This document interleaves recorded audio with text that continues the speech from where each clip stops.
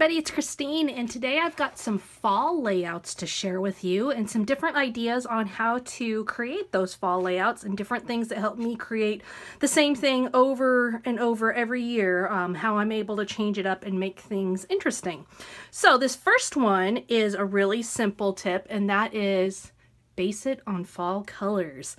Now, specifically, those fall colors that you have going on in the background, like on this one, I have all these beautiful leaves.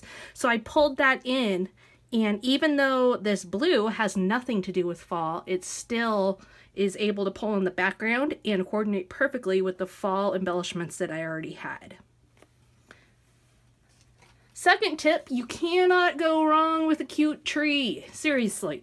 So you can either use a sticker tree like I did here with this one from Doodlebug and then add on sticker leaves, or you can really easily cut out a tree and cut out leaves, or use a silhouette or a cricket and cut those out. But you just can't go wrong there, and coordinating that with all your other embellishments is just the perfect fall addition.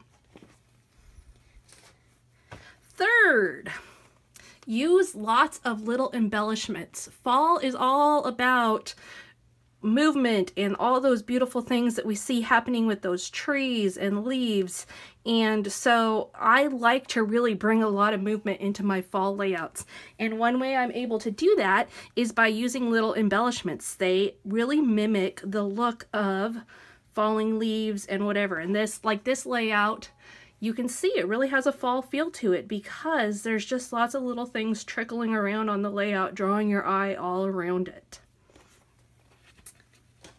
Next up, build a huge title and bring your pictures into it. So this title is huge, but the pictures do not get drowned out because they are right in the middle of it. So I did this title, so I did it in two parts: Celebrate Fall. Up above, down below, two totally different textures going on here, but because they surround the pictures still remain the focus of the whole layout.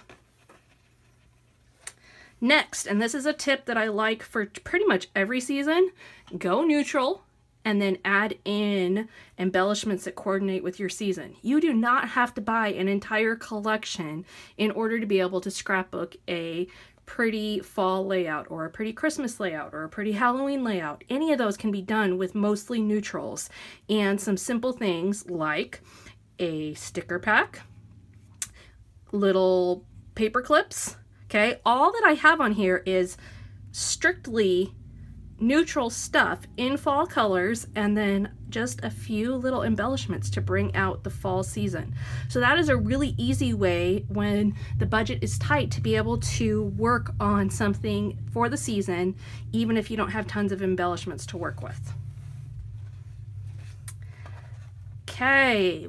Fall patterns. There tends to always be a big patterned paper in every collection, whether it's big pumpkins, big leaves, all those things.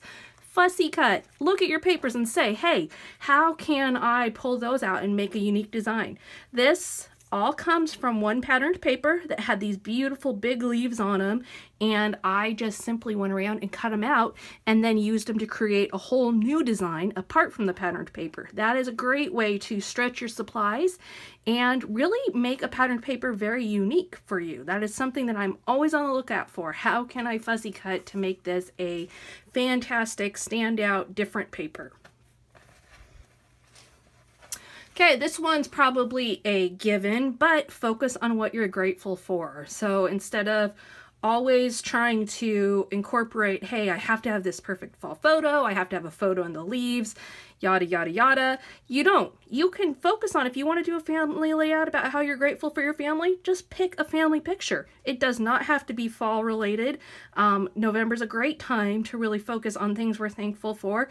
And for me, most of those pictures might have nothing to do with fall, but because I put it in a fall layout, it does look like it's a fall scrapbook page. And so that comes out through my whole page, but the picture is the story. Okay, as I talked about earlier, fall, we see a lot of movement. We see the leaves falling.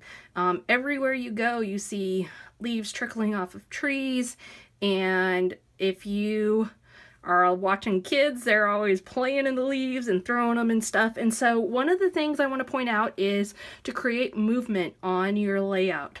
And I talked about small embellishments. You can see that again on this. But you can also see that I have got movement from stitching. So I've got swirled stitching here.